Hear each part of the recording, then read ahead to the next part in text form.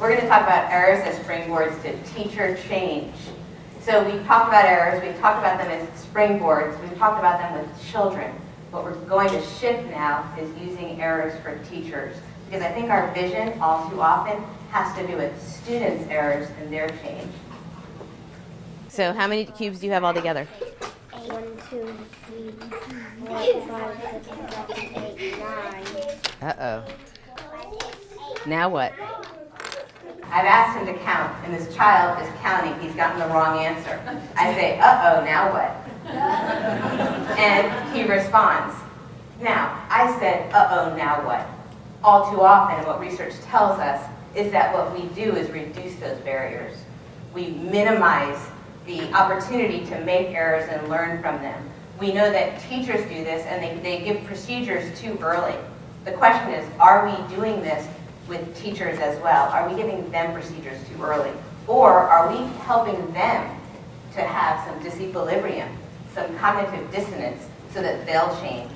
My argument here is that what we need to do is to come up with just the right problems we know teachers will get wrong. Now that's a little bit different.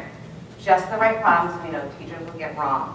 And fractions come to mind. So here's a fraction problem. You're going to solve it. We've got these 4 cookies that we want to share equally among 5 friends. We want to make sure that each friend gets the same amount of cookie. But the problem's been started for you. Because this child started by giving each friend a half of a cookie. So you can imagine it, or you can look at it. So now we have these 4 cookies that each have a half of a cookie given out. You need to share the rest of that. When we share this with teachers, we're using errors as springboards to change. We want to anticipate their responses. And so a common response is for them to give a 1/4 of a cookie out now. And then the next response is, can we just eat the last 1/4? And you say, no, you've got to share it. So how are you going to share it? Well, we can divide it into 5 equal pieces. And then, for example, person A would get 1 of them. But now you need to remember the question. We've shared all the cookies, but the question is, how much will each person get? And so we can consider this, how much would person A get? So start thinking about that. You can see where A is in each of these areas. So we can first see, what do we see first? And then we see 1/4. And then we see a 5th, right? Now wait a minute. I wrote it on a slide because I heard it. Did I hear it? I'm using errors as springboards to learning. I'm coming up with just the right problem I knew you would get wrong. Not all of you, but enough of you that I could put them up in a slide. Right? What was the error? That's important. We lost track of the whole. It should be a 20th, because we had a 5th of a 4th. What did we need? A piece of the entire cookie, which is a 20th.